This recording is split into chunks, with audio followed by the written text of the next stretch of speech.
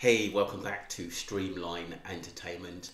We're going to get straight into a quite deep, emotional video about a young woman called Jenise Hart, who was gangbanged by 8 pedos when she was 15, and they gave her Grey Goose and orange juice. So it's pretty deep. We're going to get straight into the basically the video, and I'll comment as you go. Okay, you might be traumatized from watching porn at such a young age. Not traumatized, groomed, but not traumatized. Okay. I don't think that kids should be watching porn for sure, because it can mold the mind crazy. Like I didn't even know sex was for the pleasure of females. I thought that sex when I was growing up was just for men to please men. So I learned like at 22 that that's not how it goes. Right. But yeah, I don't think it traumatized me. I was molested though, but I don't think porn traumatized me. A lot of other things traumatized me on that path. Okay, so like what? If it wasn't porn, was it the Well, the first time I had sex with a grown man, and I got pregnant the first time I had sex, and then I had to get an abortion.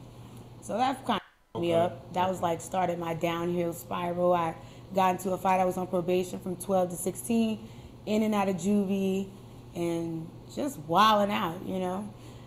I didn't understand what was going on, but clearly I was. That's not a good start to life. What she'd been through, does make you wonder sometimes where her parents was, because she was allowed to be out around adults as a child.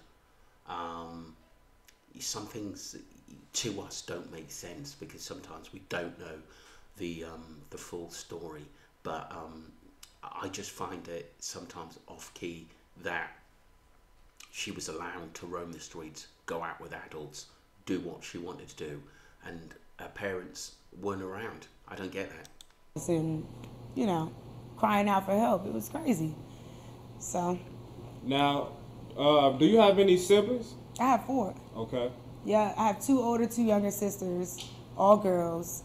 My mom had 5 girls, and she was a single mom, so, yeah. And what's your relationship like with? I don't talk with my mom. Okay. I don't talk with her because she put me in a lot of traumatic situations, and she's not ready to come to terms with that. Okay. And she's really I'm not being funny. That has a lot to do with it. I didn't want to comment till I actually heard it that she didn't get on with her mum, and her mum put her in situations. So that says it all. She's seen a lot in her young life, and so sometimes she'll go through life thinking that's okay and get traumatized on it, and then obviously want to correct herself.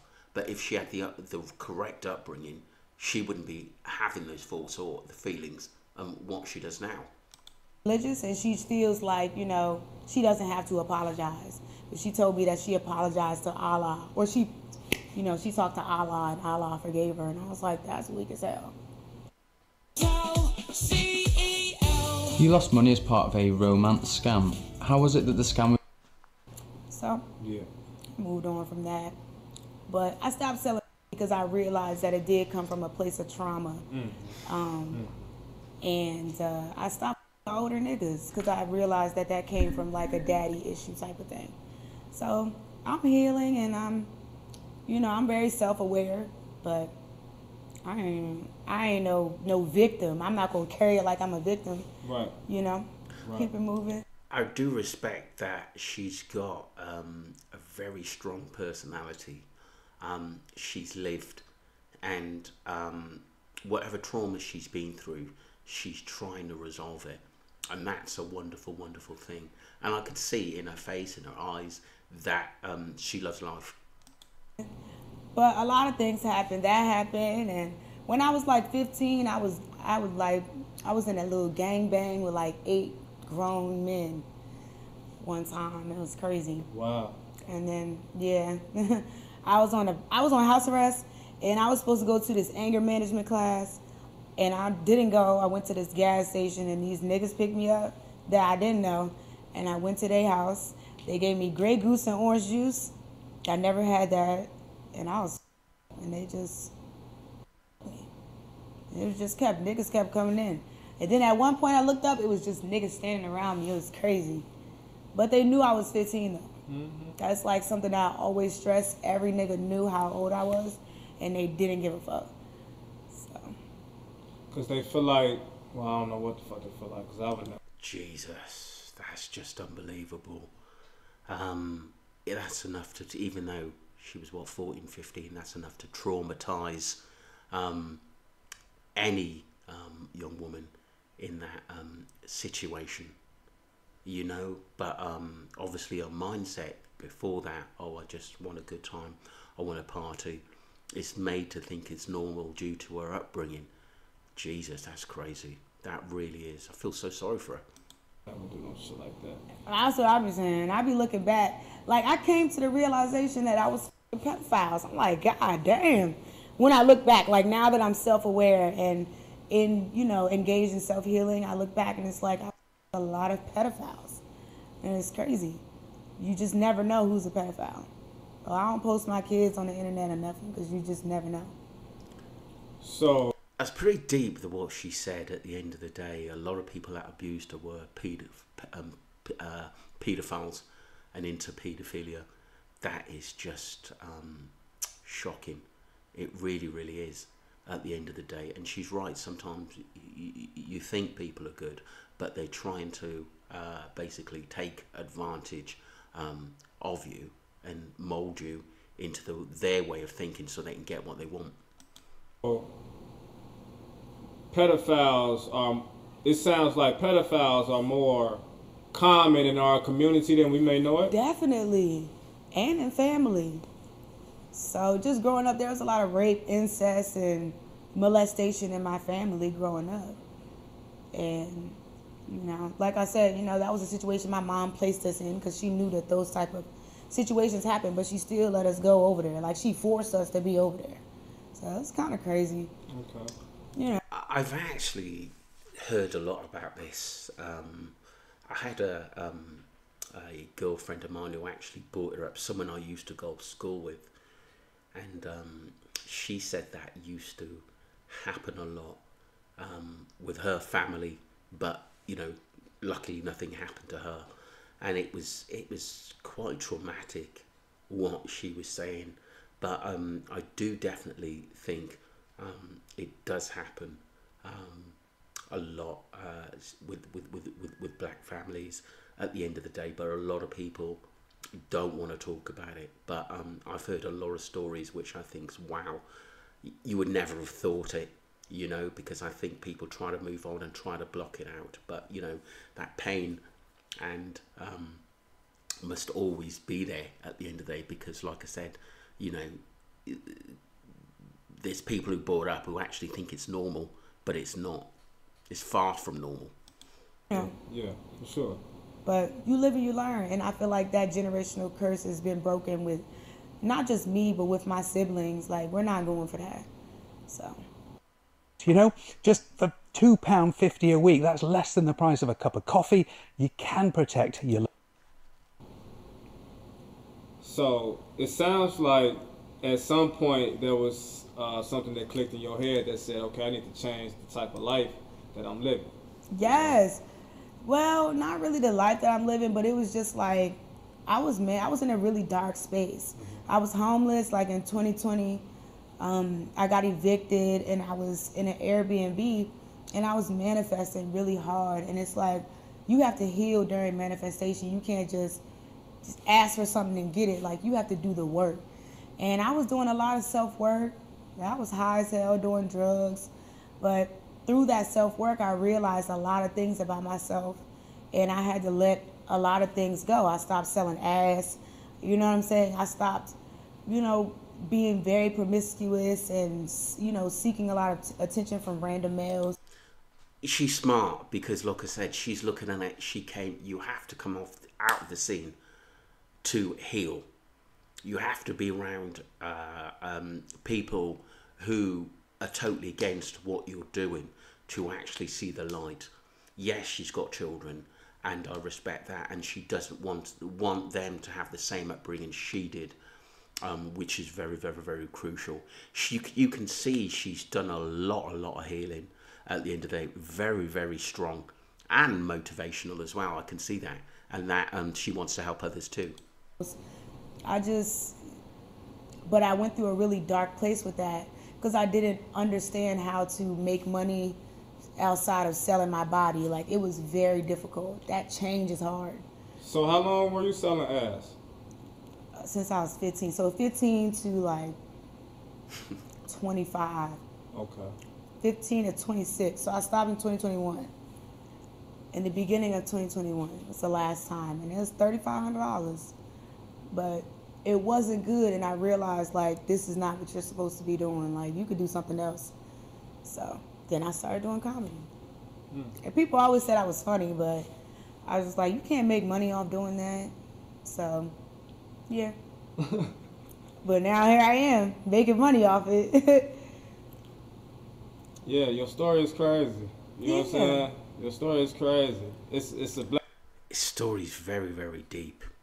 But what it does show is that if you want to do something else in your life, you can. And don't ever let people tell you you can't, whether it's family or friends and you're dedicated and it's something you're passionate about doing it. I'd say go for it. I really, really do. At the end of the day, if it's obviously legitimate, it's going to basically bring you in money, bring you in success. Look, at the end of the day, she's put herself out there. She's a funny person. She's a comedian now. She's obviously in a better place for it, and she's met real people. That is very, very important, to have real people around you who support you for not what you look like, basically not having sexual advances for you or trying to get something out for you, for just being a good friend. And basically, it seems like she's met those people. Blessing to hear, you know. It's a blessing to hear it come from the horse's mouth. You feel me? You've been through a lot of stuff. I just want people to not feel sorry, but I want you to watch your kids. And definitely put yourself in a position to where you can monitor your kids. Because a lot of times these mothers, the father is gone, these mothers have to work hard, the child is unsupervised. And it's like, that's a dangerous situation, especially nowadays. Back then it was kind of dangerous. Not everything was so accessible, but nowadays it's too much access for children to be unsupervised. For sure. Just with the internet. For sure. It's crazy, like. For sure. So. She's right. It's so deep these days that kids can find anything they want. Adult conversations, different videos about different things, gang crime, sex education. You know, there's massive things on the internet at the end of the day. It's not just basically, you know, YouTube. It's many other sites that kids go on. At the end of the day, they can look at porn.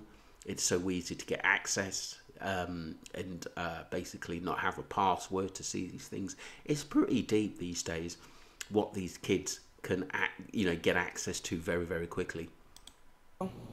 I shelter my daughter way too much, and there's a lot of stuff she just doesn't even know, and I feel like she's way too green. So I try to put her in like a all black elementary school so she can learn, you know what I'm saying, from them. But she's so green, like it's crazy how green she is. Somebody could kidnap her because she think everything is bubblegum and lollipops and butterflies. It's crazy.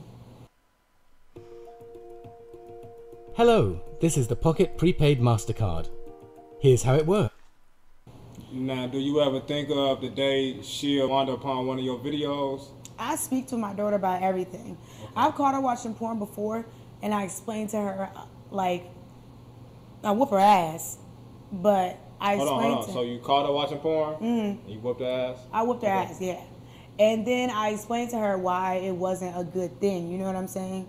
Because she really sees, like, the glamour. She knows that a lot of people know me, and a lot of kids feed off of that. Like, just now, a lot of kids are building self-worth based off of likes, views, and things like that. They're not really, it's not really coming from their parents or their, you know what I mean, themselves. So I let her know, like, I was exposed on the internet, and that's why I got into porn. This wasn't like, oh, you just start doing porn because, you know what I'm saying, somebody exposed me. And so I was just like, it, you know what I'm saying, let me just get into it. But this is something where my body's going to be on the internet for my whole life. It's never going to come down. People are never going to forget that I was sucking online. Or so I tell her, like, look, at least she's honest with it, because like I said, a lot of people would hide their past and be embarrassed about it, but it's out there now. She's done it. But I look at it like this, that she's done what she's had to do. She's been through some traumatic times. She's come through it now. She knows that you can never go back on what you've done, even if you were in the porn game at the end of the day. But like I said, it's how you turn your life around, and that's what people look at, and whether you can stay on the straight and narrow. it's not really the right decision to make. You know what I mean? And I just tell her, like, I do this so you can have whatever opportunity, you can do whatever you want to do. Whatever you want to do, I'll pay for that. But the last thing that I want her to do is what I do. And I don't think that she will, because what I do comes from a place of trauma. A lot of sex workers are sex workers because of trauma and poverty. So you don't really see too many people at the top just jumping into porn unless they want to get to the next level of things. You know what I'm saying? So all I can do is be there for her and create a space to where her father is successful, so that she can look at him and feel like, I want a man like that, not look at me and be like, I want to be like. Very, very smart. She's got a brilliant way of thinking, thinking that obviously she's got a father in her life. Her child sees that, and it's a balance which she knows the child needs that she didn't have. And so she's making sure her child don't miss out on that, and that's a wonderful, wonderful thing at the end of the day. I can see that Jenise is a good mother, and she will, and she's finding peace. I don't think you can ever fully find peace in what she's been through, but she's happy, and you can find other ways to get through it. Sometimes you must have hard days thinking, Jesus, what happened to me? That people do, who's been through terrible things. Like her, you know what I mean? It's important that her father is there, especially during this stage. She's 10 years old, so it's like, right here, he needs to be there. Like, 10 years old going up, Yeah. he has to be there making decisions, so, yeah. So a deep, basically, story on this young lady. So I hope she keeps on the straight and narrow. She's turned her life around, and many people can do that. Many people have been through hard times, but it's great and it's heartfelt to see them come out of the other side brilliantly, and a daughter being brought up well. Anyway, don't forget to subscribe to Streamline Entertainment and like the video. Thank you very much, and thank you for the old subscribers and the new subscribers who support me. Thank you.